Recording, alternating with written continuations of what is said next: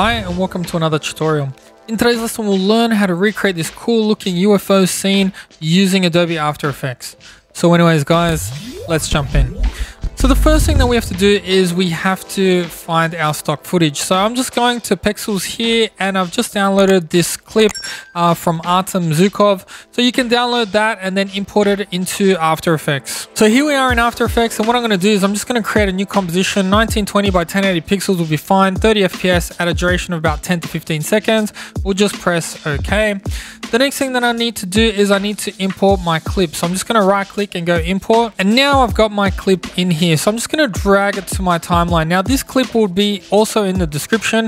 This is a 1920 by 1080 pixel version of that original clip. And what I'm going to do is now we need to actually add in our UFO. So what I'm going to do is I'm just going to move to this part of the timeline, and then I'm just going to go up to composition. I'm going to go save frame as, and I'm going to click on Photoshop layers, and that's going to create a PSD. And then what I'm going to do is I'm going to open it up in Photoshop. So here we are in Photoshop, and this was my original UFO that I used, but I'll just show you how I created that. So all you need to do is you just need to grab the lasso tool and then draw a selection where you want the UFO to be, and then if you just go down to generative fill, you can write whatever you want. So I'm just going to write circular with blue lights, and then once you're happy with your text, you can just generate it. Cool, so now it's generated 3 of those images. Now they don't look exactly like that first one, which is okay. But what I am going to do is I'm just going to show you how I cut it out. So the easiest thing to do to cut this out is to just go and grab the quick selection tool, and then you can draw around the actual UFO. And then if you press Command J, it will create that into a new layer.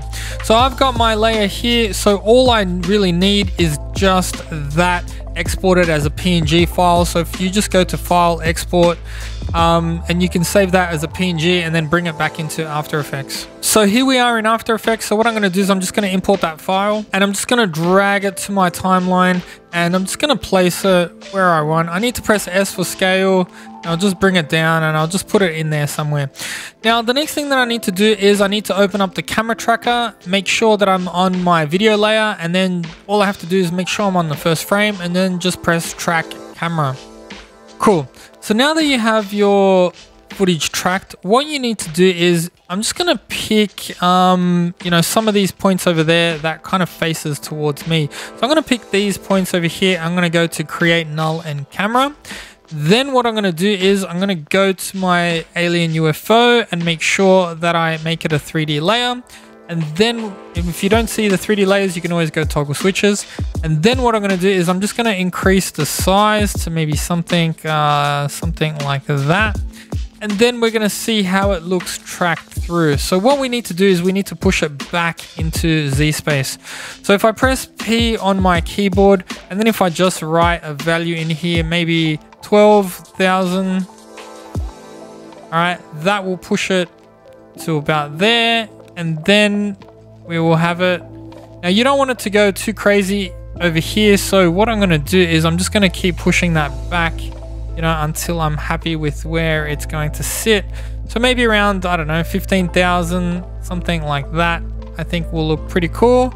And it goes from about there. So now what we need to do is we need to mask that out. Cool. So now once you've done that, what we need to do is we need to create a mask. So I'm just going to click on that UFO layer, and then what I'm going to do is I'm just going to grab the pen tool, and I'm just going to quickly draw a mask just around that rocky area over there.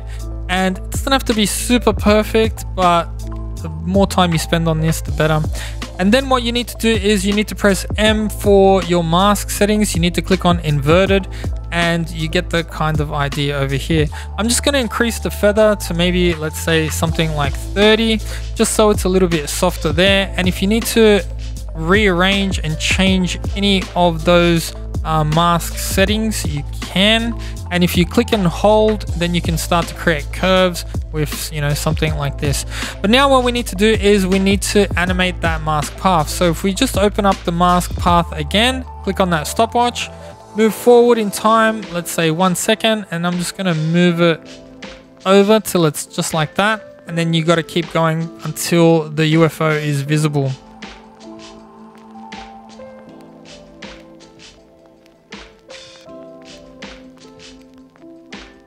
Cool. So now once you have that, now you've got that little mask cut out. And if you need to go back and change anything, for example, you don't like how it looks there, you can always go and change that up.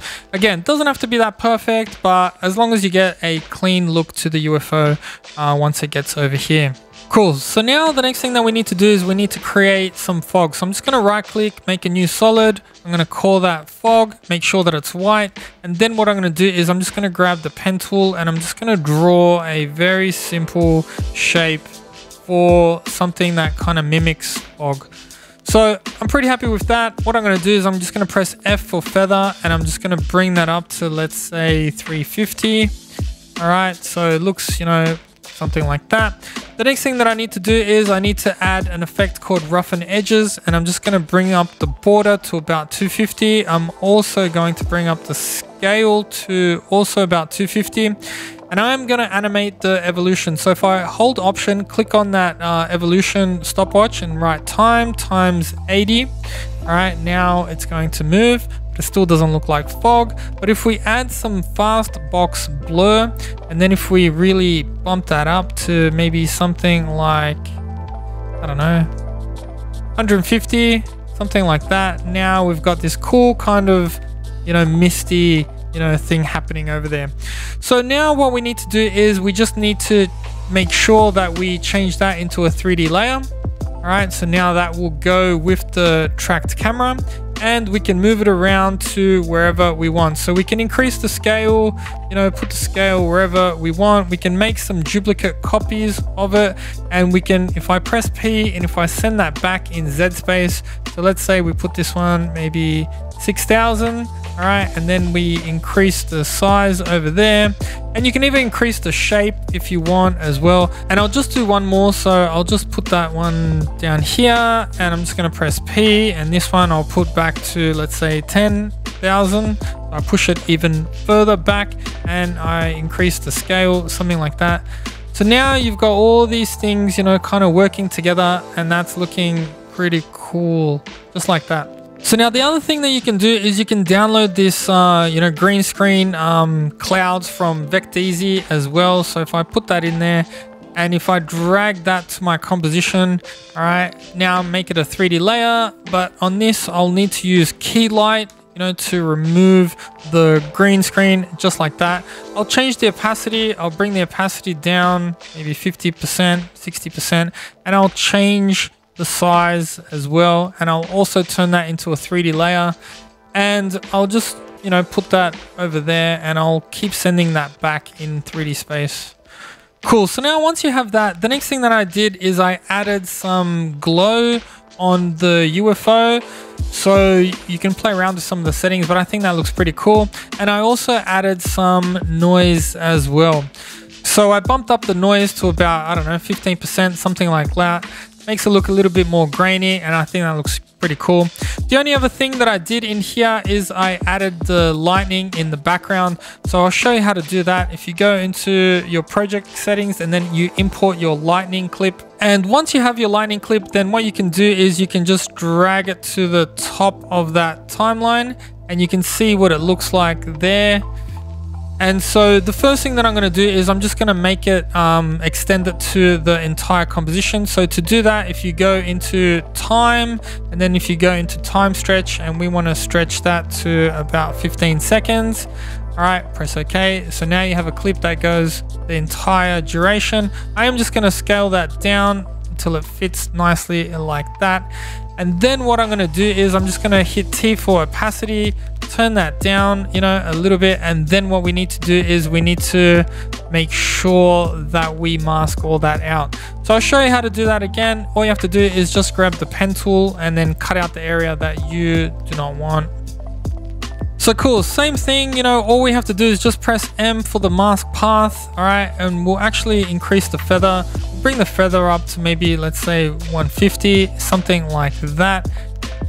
And you can see when you click inverted what actually happens. So we want to focus on that area there.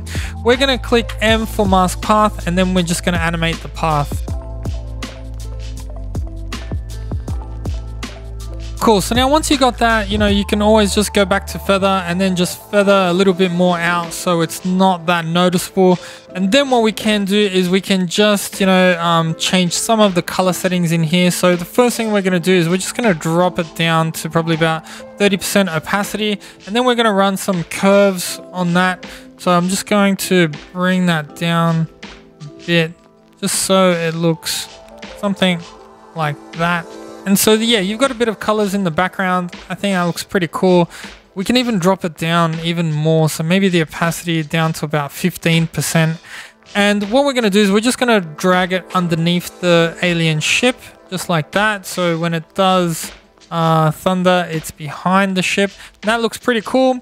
The other thing that I did was I animated the ship. So once it got to probably about here. So now all I did is I just pressed P for position. I hit that stopwatch there, and then I'll just move to the end of that composition, and I'll just change this to, let's say, 1 million. So 1, 2, 3, 1, 2, 3, and that will put it off into the distance just like that. And so that looks pretty cool. And it just kind of zooms off just like that. Nice. And then the final things that I did in here is I added an adjustment layer.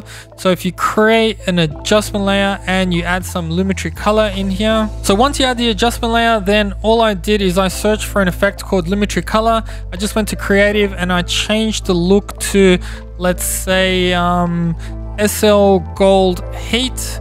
All right, and I'm just gonna bring that down to probably about, I don't know, 60%.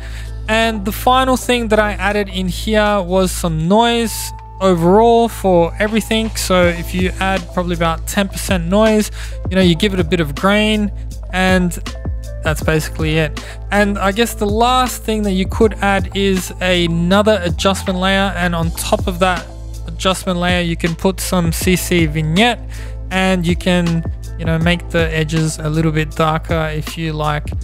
But that's basically it. So now we've created a cool UFO scene that has, you know, a bit of lightning in the background and a little bit of masking in terms of the rocks and things like that.